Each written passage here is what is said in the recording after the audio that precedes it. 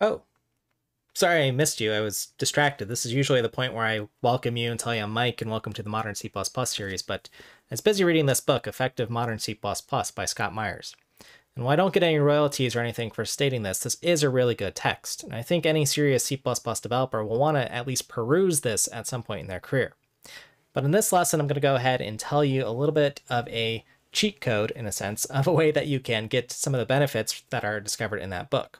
Now, understanding why these are the right things to do in your C++ programs comes from the textbook. But we can go to our compilers for some help. So with that said, I want to go ahead and show you this compiler flag here, Effective C++.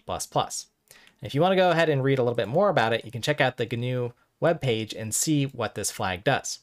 Now, this doesn't give every single rule or every possible thing that could be wrong in your code, but rather warns about or gives tips for improvements on your code. So let's go ahead and look at our code here and see if a recent example that I did on class template argument deduction, if there's anything that could be improved with this code.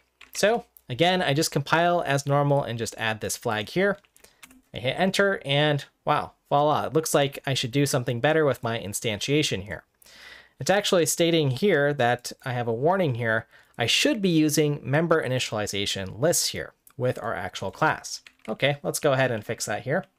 So instead of specifying each of the arguments here, I should just be setting up each of these individual variables here. So m key, that'll actually just be the key, and m value, that'll just be the value.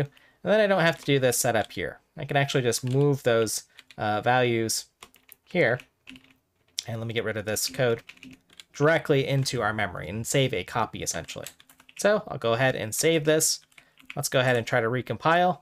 And look, no errors. Example still works.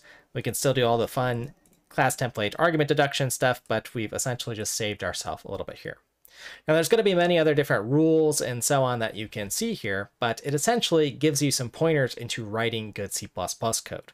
Now, something that folks often ask me is, how do you write good code? It's enough to just write in C++ sometimes, but we want it to be effective, modern, and clean code, or as much as is possible. So folks, with that said, I hope this was a useful lesson. I hope you enjoyed it. I hope you'll consider maybe taking a peek at this text or just playing around with the compiler a little bit after this lesson. With that said, we'll see you in the next one, folks.